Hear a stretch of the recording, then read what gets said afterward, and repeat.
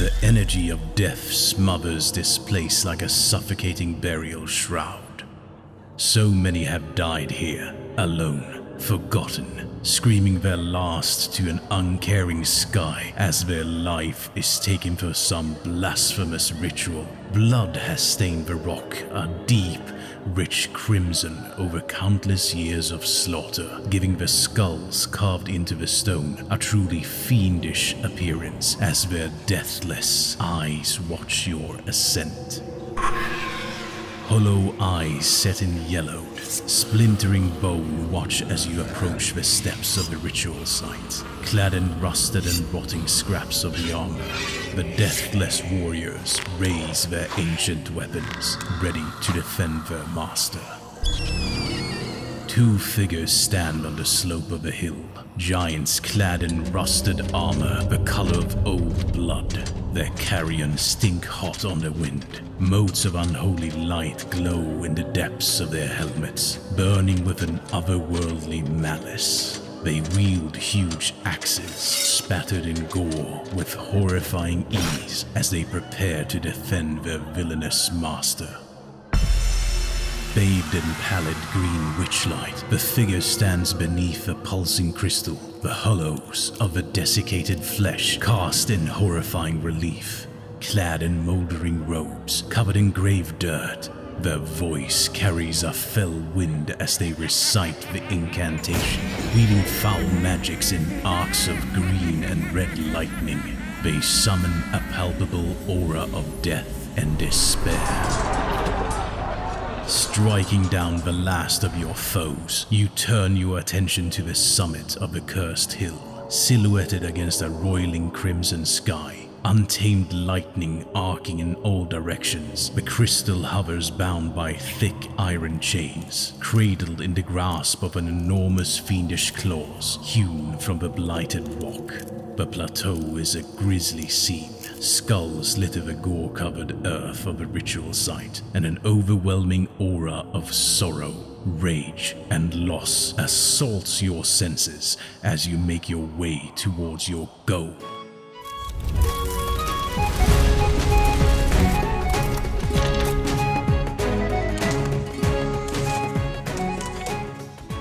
Hey folks, my name is Leif and I want to welcome you so much to my YouTube channel called Devs and Dice, where I paint miniatures or craft terrain for the tabletop. Now one might think that I, a simple barbarian from the north, have mastered the English vocabulary and now am a flawless storyteller. Why, yeah, no. I remain a humble barbarian.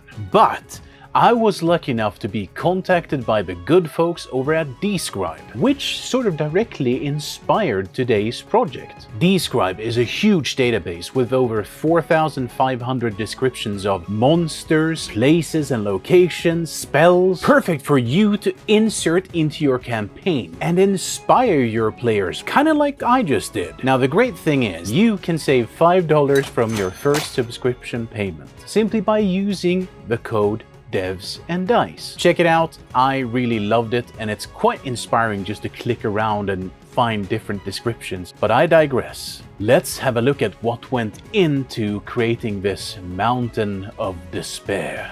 Now a while back I bought a whole lot of these skulls, and I bought them on internet order, and the same with 2 pair of creepy hands. Apparently you're supposed to have them in the book and it will look like somebody got smashed inside the book. I think I found a better use. See, I had this vision of some sort of evil tower where 2 hands would be grasping towards the sky. But my first problem was that the hands were, of course, only right-handed, so I decided to just cut off the fingers and, as good as I could, mimic a left hand.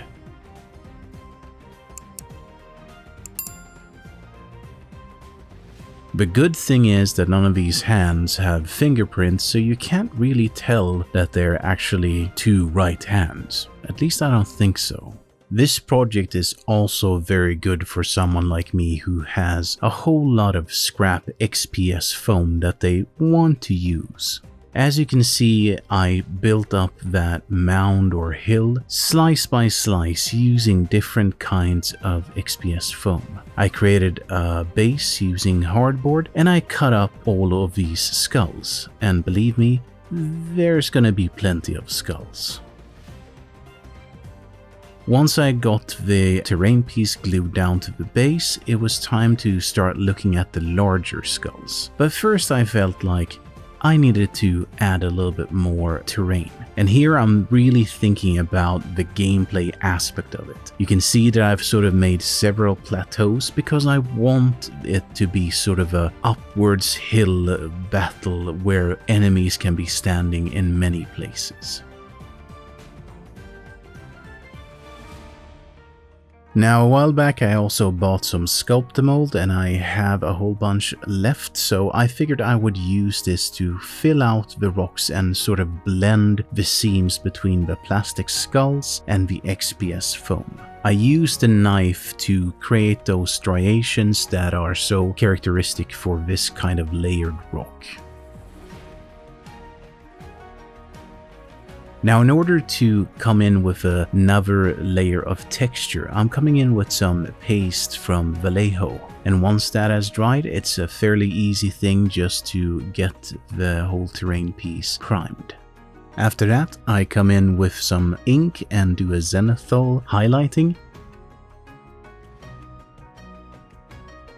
After that, I'm gonna come in with various kinds of brown inks, and here I'm really starting to sketch in my mind's eye where it's gonna be brown and where it's gonna be a little bit more green. The irony of this is that we're gonna cover about, I don't know, 80% of this using some dry brushing. Here I'm going from gray up to a lighter gray, and as I work my way through it, you can really start to see that it stops being a brown piece of thing and it starts to look like a mountain. Then I come in with my homemade wash and a final dry brush after the wash has dried. So at this point I felt a little bit lost. I wasn't exactly sure what the next steps would be. Thankfully, I came up with a pretty good solution. I know. What if I call Luke from Geek Gaming Scenics? But what am I waiting for? Chop chop, boyo.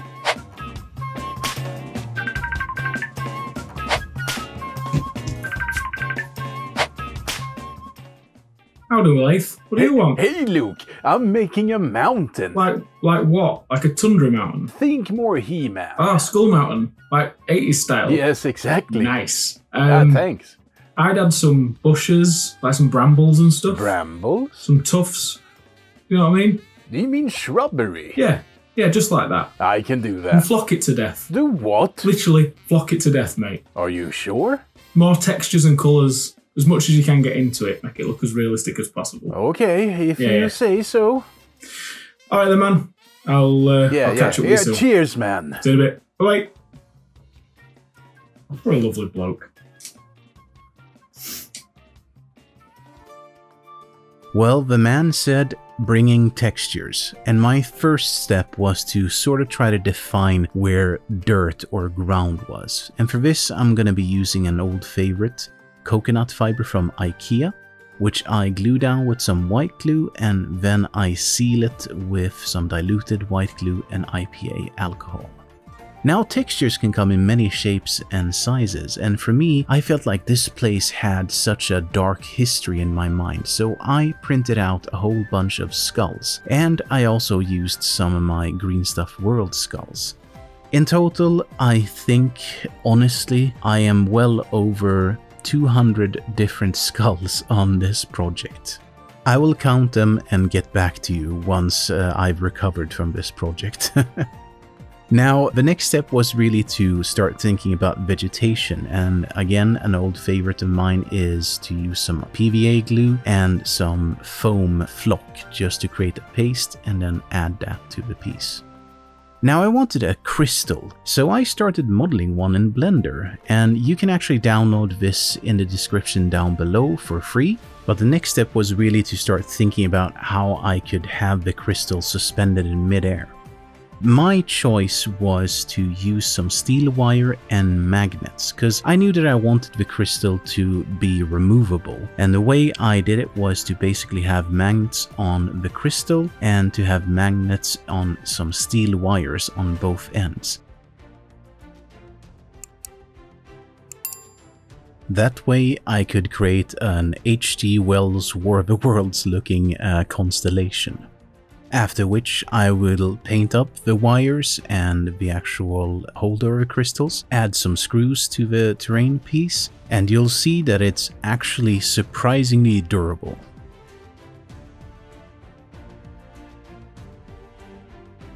We're gonna see the end result soon, but first I want to extend a thanks to my patrons for the support over the past weeks. And as always, a special shout out goes to my champion and legend level patrons.